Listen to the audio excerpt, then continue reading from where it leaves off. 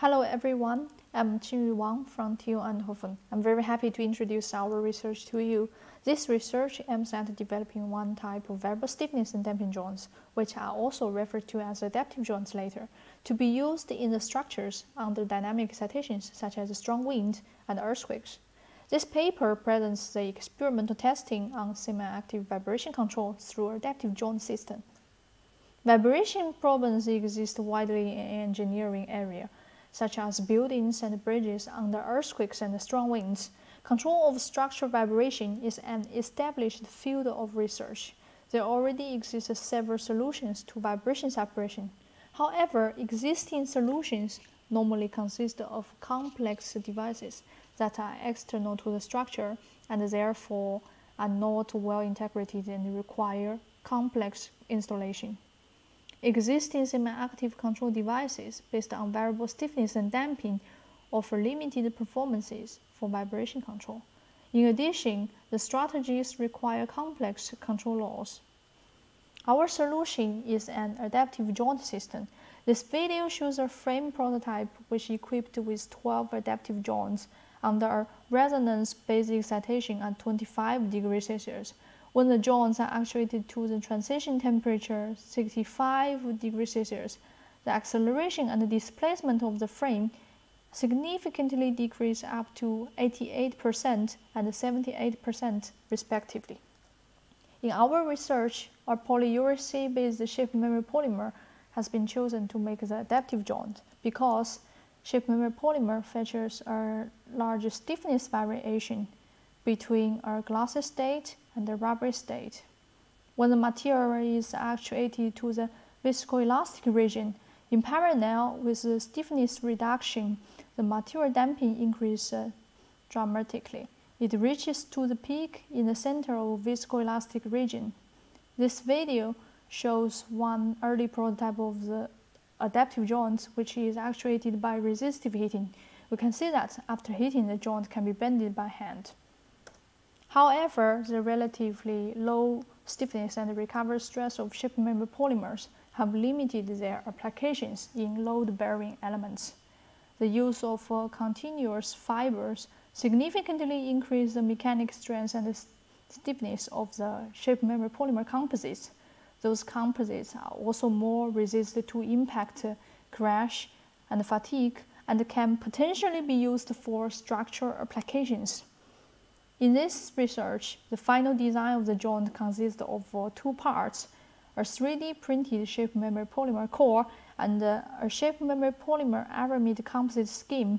The skin has two functions here: to avoid the enormous deformation of the joints when the joint stiffness is reduced through thermal actuation, to strengthen the connection of the joints with the structural element.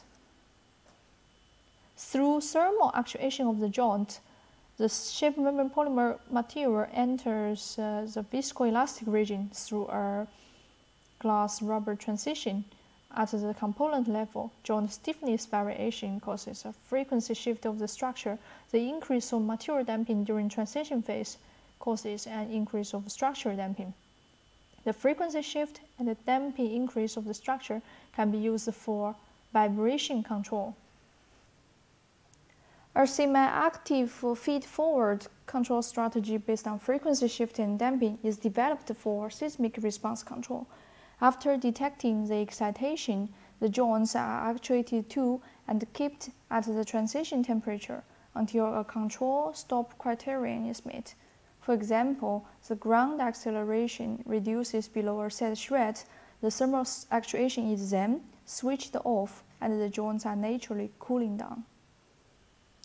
This is a 1/10 scale, 3-story frame prototype designed for shake table tests. Besides the testing under resonance loading, which I have shown in the beginning, other tests were under multiple earthquake loadings. Future works may look into more complex structure layout or other structure types. For example, in plate or shell structures, shape memory polymer can be the middle layers in sandwich panels. Under a resonance load at the end of the cantilever panel, by actuating the shape memory polymer layer, the acceleration and displacement of the end decrease significantly. This case study shows that the variable stiffness and damping system are also effective in vibration mitigation for shell or plate structures.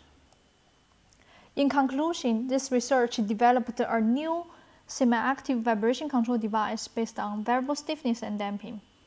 Adaptive joint is multifunctional. One joint functions as a load transfer component and a semi-active control device at the same time. Adaptive joint can be controlled through thermal actuation. It does not involve moving parts nor mechanisms. Through thermal actuation of the joints, in the structure level, a reduction of structural frequencies and an increase of structure damping ratio occur simultaneously. Measured from the experiment testing in this paper, by actuating the joints, the first model frequency shifts up to 27%, and the structural damping ratio increases from 2.6% to 8%. Adaptive joint is well integrated into diverse structural systems. The semi-active control using adaptive joint is effective to mitigate the structural response under various loading conditions. Shake table test results under multiple earthquake excitations show that the top story acceleration and base shear are significantly reduced in the range of 43 to 54% and 35 to 67% respectively. More details can be found in our journal publications. So thank you very much for your attention.